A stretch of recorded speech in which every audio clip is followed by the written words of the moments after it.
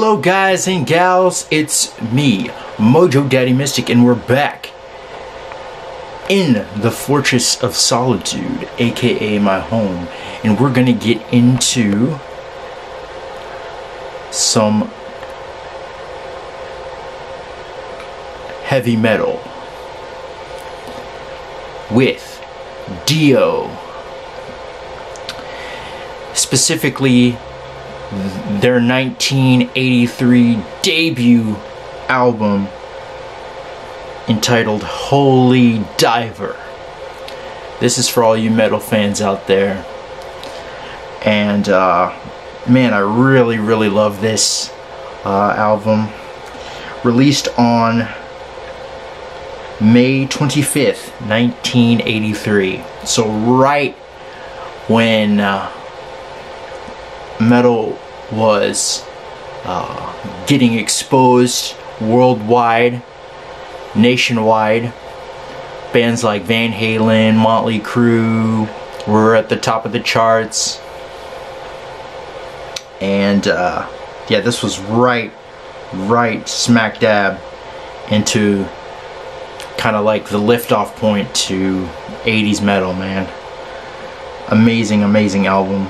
Really great vocals here by Ronnie James Dio.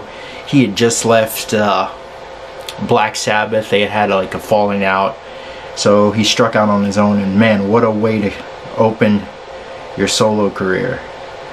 And I particularly love the artwork on this album. I'll find it, I'll put it up right here, but such a striking image of this helpless man being whipped, I guess. I'm not sure if this is like hell or he's been this guy just doesn't have any luck, it seems, right here. But this is just a fantastic album cover. Really struck me when I first heard this album. But man, every song on here has got something to it. Of course, you got Stand Up and Shout, Holy Diver, Gypsy's good, Caught in the Middle, Don't Talk to Strangers. Of course, Rainbow in the Dark is their big hit off here. But we're going to take a look at what I believe the best song on this album is. Invisible. Yes, but we're gonna take a look at a live version. But man, if you have not heard the studio version of this song, I highly recommend it because it will blow you away. Vivian Campbell on guitar just absolutely shredded this to bits and pieces, man. The beginning intro, it really sounds like it should be coming from Led Zeppelin, or just like that beginning intro is just so bombastic and iconic. Really stuck with me. So, but we're gonna take a look at a live version here. I'm not sure what year this is. Had to be in the early 2000s, I believe. But I want you guys to sit back, relax, and let's rock out to some Dio with Invisible live, and give me your thoughts and opinions on it. Who are some of your favorite metal artists that I should check out? Let me know in the comments below. Let's vibe.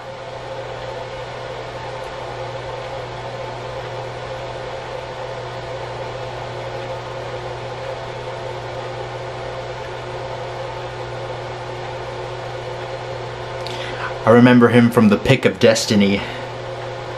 Ronnie James Dio, may he rest in peace. Great cameo in that. Here we go.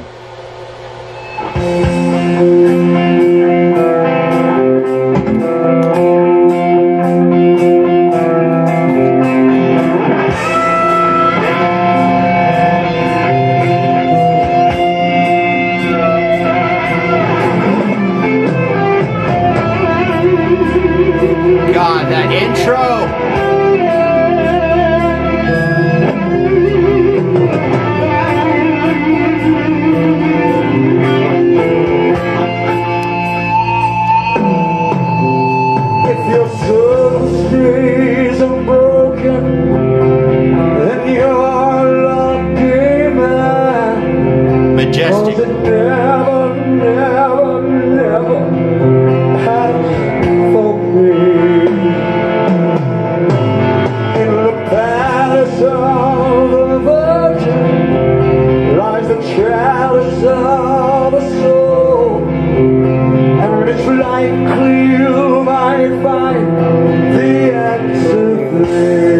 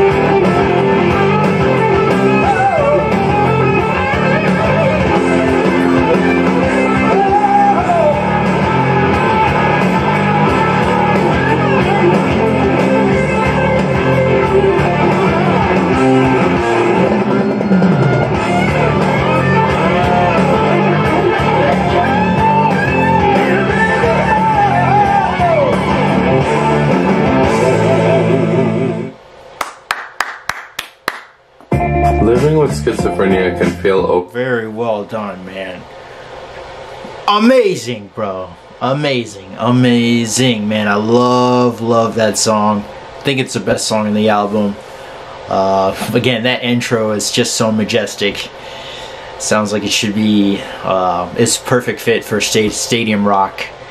But yeah, it's just a great jam. I love it. And the message of the song, it's about, you know, breaking away from your home, you know, getting out of here. It's kind of like a teenager wanting to break free. He's in between a lady and a man, so maybe that has some, you know, his questioning his sexuality. So it's a coming of age tune, I think. If I'm in the ballpark, it's about finding oneself. So I really like the message here. You know, breaking away. I can just leave and disappear.